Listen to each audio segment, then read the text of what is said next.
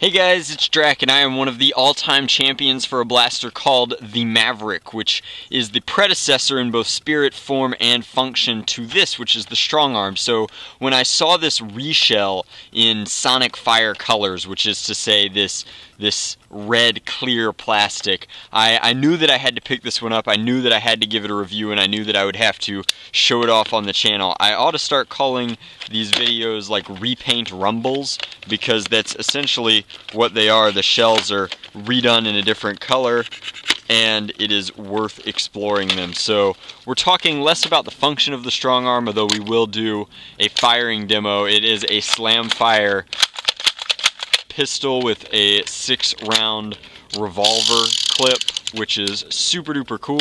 They did the drop clip mod in this one, so it drops pretty far out without having to do any real tinkering with it, which is a strict improvement over the Maverick. But what I'm focusing on in this one is the aesthetics of this new plastic and whether or not it meets expectations. The plastic is comfortable. It feels about the same as normal Nerf ABS plastic. What makes this interesting is obviously you can see through it. How cool is that everything is transparent and you can tell what's going on with your blaster at all times. I think that it's neat getting to watch the mechanisms kind of click through their operations. You can see the slide come back and then forward, and then the rotational mech turn. I think that that's just really, really awesome, which makes this an excellent candidate for an Orange ModWorks kit, actually, because it would be a lot of fun to watch it work that way. So I'll probably do a mod guide for that later, which will be super duper cool. I'll modify this blaster and throw a link in the description box for you guys to check that out. But I wanted to make a video demonstrating that this is a product that exists. The Sonic Fire Strongarm is sweet.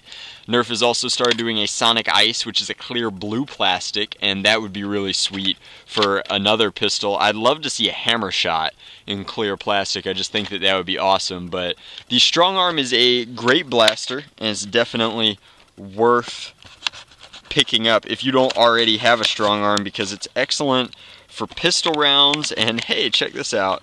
It comes with red darts. I haven't seen any red Elite darts. There used to be Clear Series blasters in the old N-Strike line, like a Clear Series Raider and a Clear Series Recon, and those came with red darts. They were a Target exclusive for a while, but that is cool. I like the idea of red darts. I'm sure the Sonic Fire Barrel Break also came with red darts, but this should be neat. Alright, so claiming standard Elite ranges, I'm almost positive it's claiming ranges of up to 75 feet. There we go. This is currently a Toys R Us exclusive, but don't be afraid to find it online. You can find it online for typically a better deal, actually. And this is just showing that there are other Sonic Fire and Sonic Ice blasters. We've already done a review on the Centurion, but firing the blaster, level shots.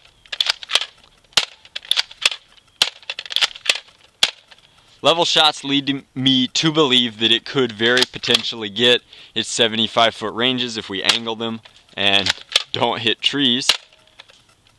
Keep hitting the tree, that's so unfortunate. It also has a slam fire feature, which I'll go over here, but all in all, I think that the blaster is sweet. It's definitely a cool repaint, and these days you can pick up a Strongarm for about 10 bucks just about everywhere. They're on sale at virtually all major retailers in the US, and so it shouldn't be too hard to get somebody to price match that for you. $10 for a blaster that does everything that this blaster does is just a bargain. This is a really good pickup if you can find yourself a Sonic Fire Strongarm. I highly recommend it. And yeah, maybe I am a little bit biased because I just love revolver type pistols and clear blasters, so this is the best of both worlds for me.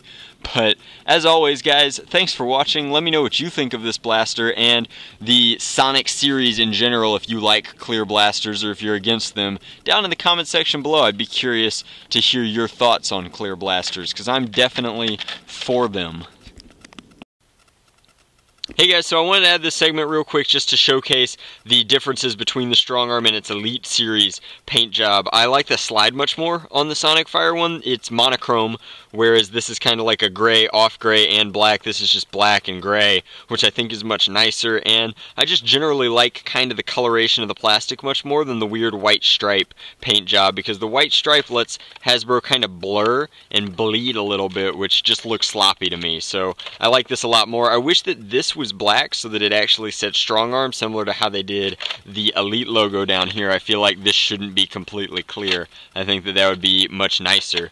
But all in all, I like this better, and I thought that it would be interesting to kind of showcase it side by side with a Maverick. And then ironically, this is a Maverick I made very early in my career. You can see that the enamel work is just awful. I'm not very talented when I made this 4 years ago, but it's a clear series Maverick that I tried to tint red by tinting the inside, and I think that that's kind of an interesting comparison, that I tried to make Sonic Fire before Nerf did. That's just kind of amusing to me. It's obviously nowhere near as vibrant and nowhere near as cool. I like this much better, but it's just kind of an interesting concept video, and it serves the purpose of showing the Maverick side by side with the Strongarm, which I think is cool. So as always, guys, thanks for watching. Please leave me an opinion in the comment section below. I read all of them and I find them very interesting.